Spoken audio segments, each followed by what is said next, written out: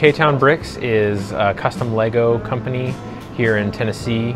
We specialize in medieval and fantasy, historical types of minifigures. Yeah, the name came from Knoxville, Tennessee. So we do custom pad printing, UV printing, and injection molding.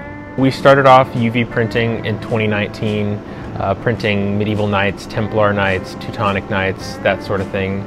In 2020 we started diving into pad printing, and now we run both types of processes for different things. So pad printing is a more analog type of print process. It's the same process that Lego uses in their factories. The UV printing is digital. It is a more textured print quality.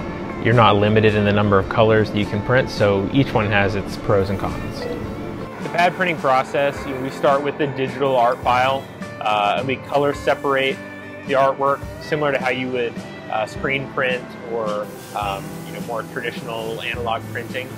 But once we have the color separations, we order them on a film and we burn our plates. They're etched to hold the ink.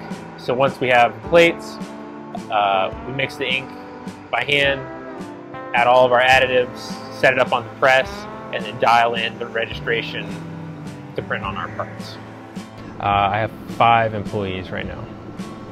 Misprints, quote unquote, they're really alternate colored prints of the figures that we make throughout the year, and a couple times a year we'll release them in batches. Everybody kind of goes crazy over them. All kinds of colors.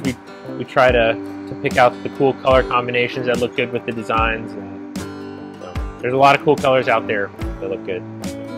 Lots of medieval stuff like we normally have, but we're going to be branching out into a couple of new themes. We have some classic space, some pirates, and then I think we're going to dabble in some stuff related to musicals.